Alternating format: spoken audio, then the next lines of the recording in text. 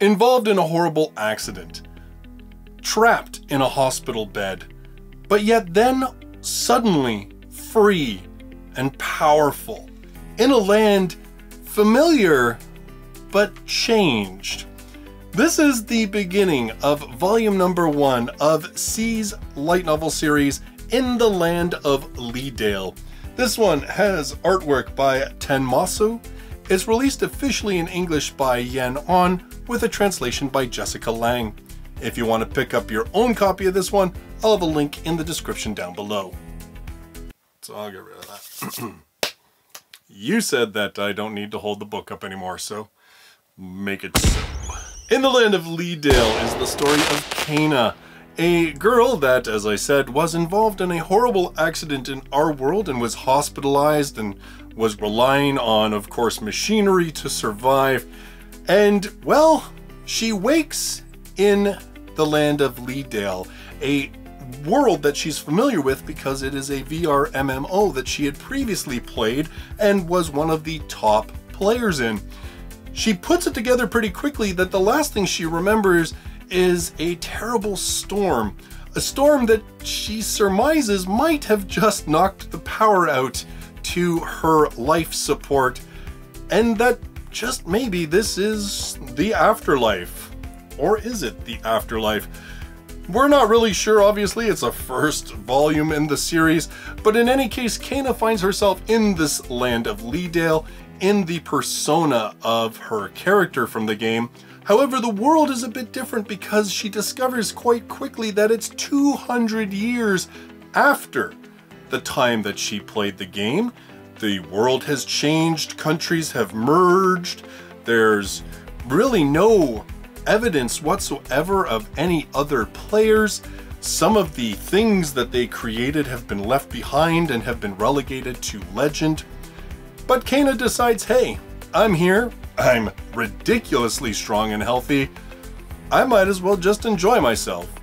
And so we basically follow her as she begins a new life in this somewhat familiar world, and we really do get a sort of laid-back slice-of-life fantasy.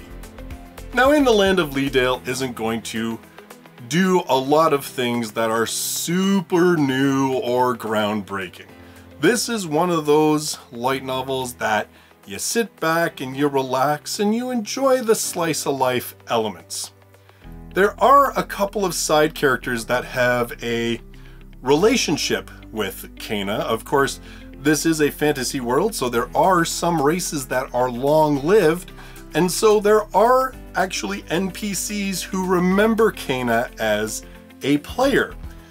And it's actually this relationship between her and these people that remember her and had a relationship with her. Again, this is kind of a strange thing because they were NPCs before and now they're living, breathing creatures. In any case, Kana and her relationship with these people is really kind of the core entertainment value of this book. It doesn't take up the entirety of the book. The book begins in sort of a starter village where Kana very quickly endears herself to the people by being able to solve, well, pretty much all of their problems with minimal effort, which, you know, when you're ridiculously OP compared to everybody else is, well, kind of the way things go in light novels. But I really found that I enjoyed this novel best when it got to the point where she sort of left that starter village, moved to the city, started her life there, and started coming into contact with people that she had previous history with. It created a slightly different feel to this book. The relationships between these characters was actually quite entertaining, a lot of comedy level to it, and that is probably where this book shines and is a bit different than a lot of other typical sort of isekai, reborn into the world, perhaps reborn into the world hundreds of years later. Now, I don't really want to get too into detail about it because it's a pretty big spoiler and it's a lot of fun just to kind of discover it on your own. Also, unlike a lot of isekais, this one is written in the third person, which works really effectively for this story because it means that the author is free to shift points of view, which again was entertaining because you get to also see how people who aren't Kana view her and view the world and view what changes she could potentially be bringing to the world. There are some mysteries that are kind of developed along the way. There is some allusion to the fact that perhaps the servers shut down. So it's kind of an interesting thing because Kaina's not only found herself in this world 200 years in its history later than when she was a player, but it actually sounds like where she passed away, that's an assumption, but where she passed away supposedly, it seems like somehow the game still went on. It's not like, you know what I'm saying? It's not like she just immediately inserted into 200 years in the game. It sounds like the game's history did continue on with other players for at least a little while before she came into this game. Which again, sort of suggests a couple of sort of secrets. There's some hints that there might still be at least a player or two, or maybe they're NPCs. We don't really know.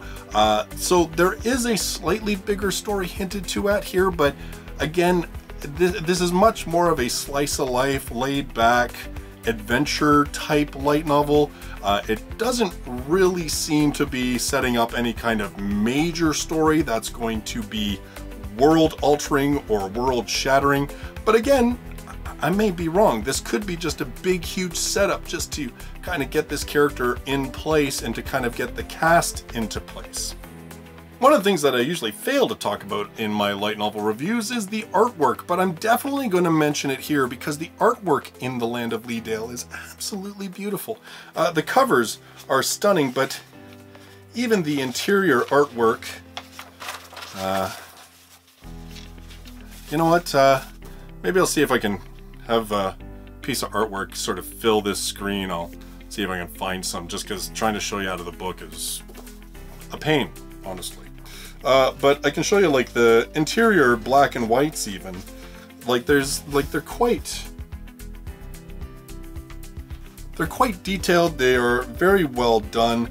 The artwork is a real plus side of this. The covers, as I said, honestly, the description of the book sounded, you know, like what I got, but it was the covers that made me just sort of go, wow, like I really want to read these just because I think they're so beautiful. But again, if you're looking for more of a slice of life, laid back adventure type series that has some fun characters and actually has some fun relationships built into the characters and into the series right away, as opposed to the strangers becoming a family type thing, this is definitely one that I would suggest you check out. In this video, I want to say a special thanks to Mitchell Von Regen, Ewan, Renzaz, Shelly Ann, and Jonathan McCabe for their support on Patreon, as well as the support of all of my patrons who help to keep this channel running, as well as supporting all of my other light novel type projects, such as the Light Novel Podcast and EnglishLightNovels.com. So after doing a couple of volume 1s, I'm going to get back to a series that I've managed to somewhat keep up with. There's 2 more volumes left, but I'm going to get to them definitely because I've come so far in this series, further than any other series that I've read. So my next review is going to be part 2 of Owari Monogatari. This, of course, Nishio Ishin's final trilogy leading to the end of the Monogatari series. Of course, if you're familiar with Monogatari, we know that this was not actually the end. Nishio Ishin just couldn't resist coming back to the series. However, we haven't heard anything about that getting licensed, so for now we're going to treat this as actually the end as Nishio Ishin planned, and we'll see what happens in the future.